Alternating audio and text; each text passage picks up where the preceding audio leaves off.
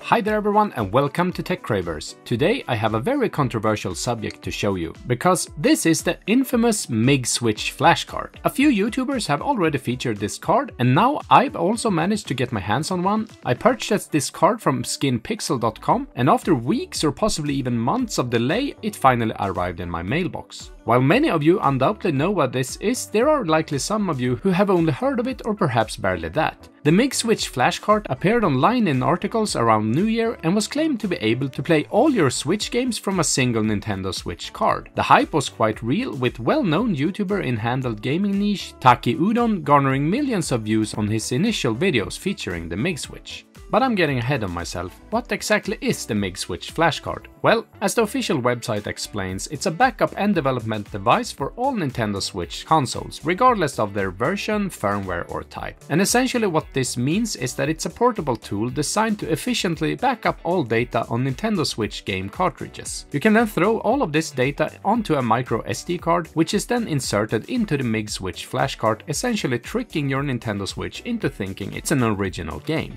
But everyone understands, of course, that this card won't just be used to avoid carrying around 10 different cartridges when traveling, which honestly hasn't been much of a hassle since the days of dealing with bulky binders filled to the brim with CDs. So sit back and let's delve into what the MIG Switch can and can't do, whether it's easy or difficult, and whether it's truly worth your money or not. Let's jump into it.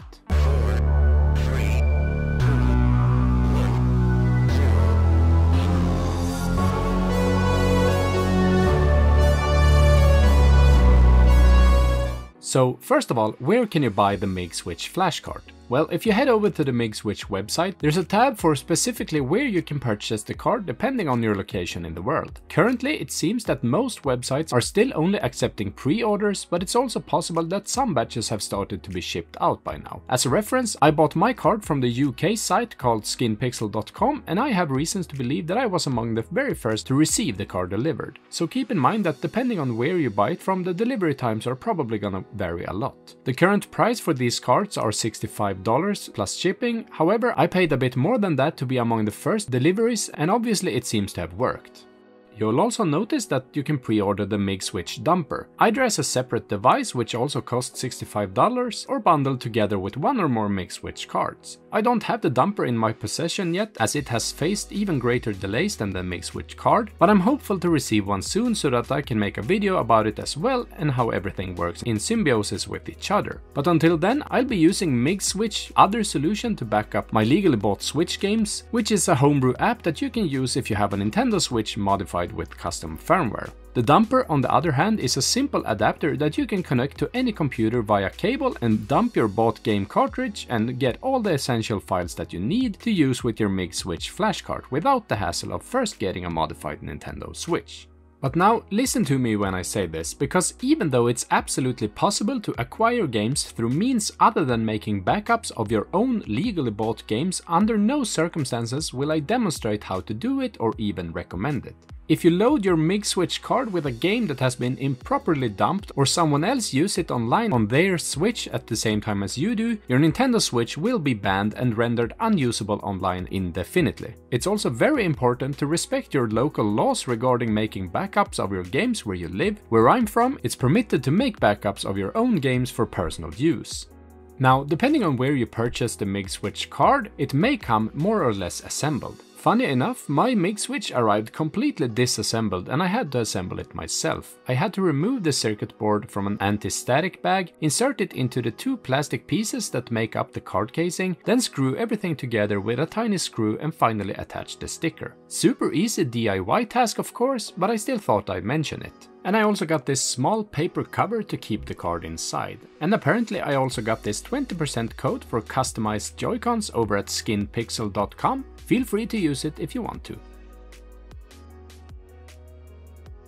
And you should also know that no memory card is included, so you need to sort that out on your own. I have a 128GB card from SanDisk that I find very cost effective, and I will leave a link to the best deal for it in the video description if you need to get one for yourself. MIG Switch have had a few problems with some memory card brands, so make sure you get a card that is compatible. Now to get going and start using your MIG switch, the first thing you need to do with your memory card is to insert it into your computer and format the card as exFAT. You can do this directly in Windows by right-clicking on the device. Once you have done that, you'll need a firmware file called update.s2 from the MIG Switch website. Place this file in the root directory of your memory card, then remove the card from your computer, insert it into your MIG switch, and then insert it into your Nintendo Switch. The MIG Switch's built-in LED light will flash blue for a few moments while the firmware is being installed on your card. When the updating process is complete, the LED light will stop flashing and stay blue. Then your MIG switch is ready to be used with your game dumps. Speaking of game dumps, since this part, namely the game dumping process, is so controversial, I won't demonstrate how it's done. But if you don't have access to the dumper, as I've mentioned before, you can use your soft or hardware modded Nintendo Switch to copy the files you need from your bought physical Nintendo Switch games using the Homebrew software. The Homebrew is called MigDumpTool and it's provided by MIG Switch on their website. The tool or the Homebrew will, just like the dumper, assist you in extracting 5 essential files that you can then place on your MIG Switch card and trick your, once again, unmodified Nintendo Switch into thinking that a regular game has been inserted. Not only that, the perk is that you can dump all your physical Nintendo Switch games and place them on the same memory card. By inserting and removing your MIG Switch card, you can then cycle through your entire library of game dumps. This particular solution, involving removing and inserting the card to change games, is far from perfect, however. With 20 or 30 games loaded, as you've likely already figured out, you'll need to insert and remove your MIG Switch card numerous times to get the right game. But for anyone wondering, yes, it works, just as advertised, which is quite crazy to be honest. My Nintendo Switch doesn't have a clue that this card is not an original game. Moreover, there are no issues logging in and using online services as long as you have made a correct game dump and that all essential files are on the card.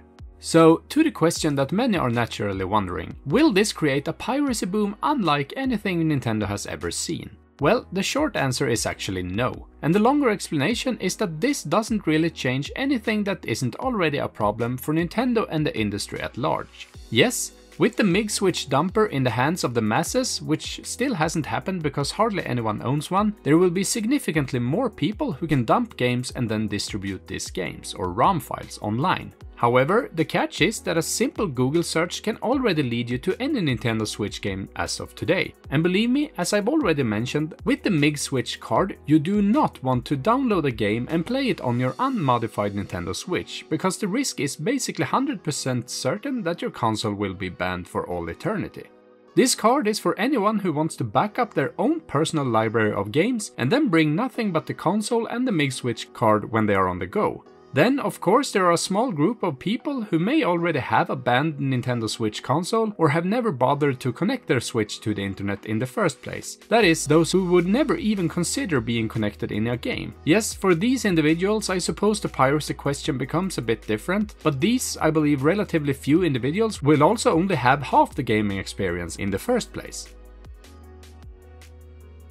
So, who should buy the MIG Switch Flash Cart? Well, at its current state, I'd say that the MIG Switch is primarily for anyone who simply wants one cartridge with all their games on it. That's the #1 primary reason. Of course, there are many other reasons as well, such as the fact that I own 3 Nintendo Switches, and now my 2 sons and I can play the same games on all of them, and I don't have to buy 3 copies anymore. This is, of course, also a somewhat controversial issue in many parts of the world, but the fact is that according to an EU directive on private copying, it is actually permitted to make copies of music CDs, movies, and physical games for sharing within the immediate family and for private use. But changes in this area can happen anytime, so always follow your local rules and laws before deciding to make ROM files of your games.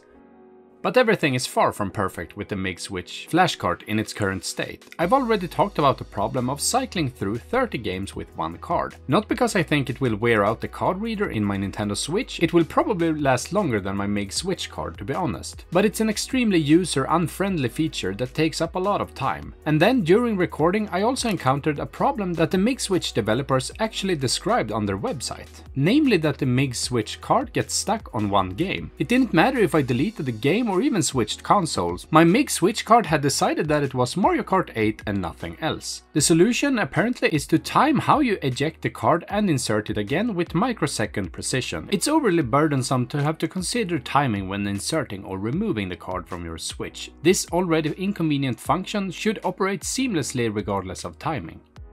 On the positive side, however, the developers seem to release new firmware every now and then, and hopefully all the early problems will disappear over time, and we'll get a much smoother and more responsive experience. Many other flash carts for Nintendo 3DS and similar systems have a small button on them to cycle through games on the cartridge, so perhaps if we can't get software-based solutions, such a solution will be relevant here as well. I don't know, but what I do know is that there's at least room for some improvement. Anyway, that's it for my first video on the MIG Switch Flash Cart. I try to cover things that I know people are talking about, but if you have any questions regarding this or the dumper, let me know in a comment down below and I will answer them in upcoming videos. This is a super exciting product and we have already seen cloned competitors that promise to do things even better, so the future will probably have some fun stuff for us. If you liked this video, please give it a like and don't forget to subscribe to Techcravers for my upcoming videos on the MIG Switch and the dumper and many other things as well. Thanks for watching, Techcravers out!